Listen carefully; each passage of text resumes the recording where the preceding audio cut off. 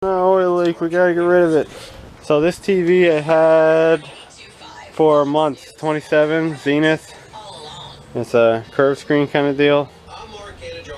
Hacky Man says that it's like, man, it's whatever. And I think he's 100% correct on that. It's, man, whatever. But it's a decent TV for someone. Someone wants to give me $60 for it. I don't know why. These things are going for good money now, but I'm not into it for that much. Has a good cord.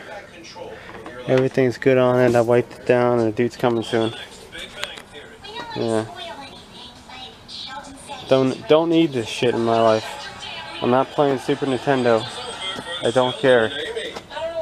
I have a nice computer that does everything. Chuck squatting again. We got scrap metal. The power.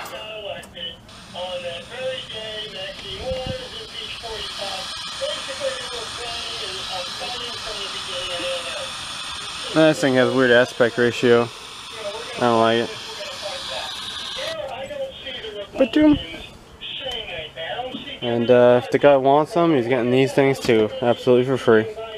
I don't want it. Holy shit, this boomer's driving an Infinity down the street and it's knocking like he has no gas and like cheap gas in it. How do they do this to these vehicles, these people? I don't even know if this guy can get in the gate right now. I think they changed the protocol, like there may not be anyone even monitoring it anymore.